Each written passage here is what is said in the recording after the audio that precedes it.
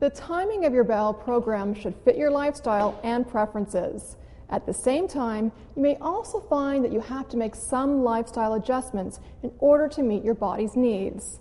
The key is to do your bowel care on a consistent schedule and at a convenient time. Having a regular time for your bowel movements will help retrain the muscles. Some people with a reflex bowel may do their bowel care every day in the morning, and others do it every second day in the evening.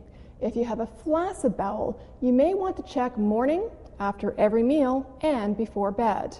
How often you do bowel care can depend on what you eat and how much you eat.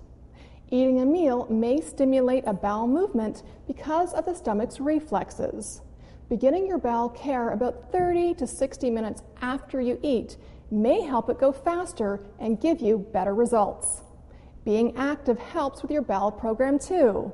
The more you move around and change your position, the more you help the muscles in your digestive system do their work.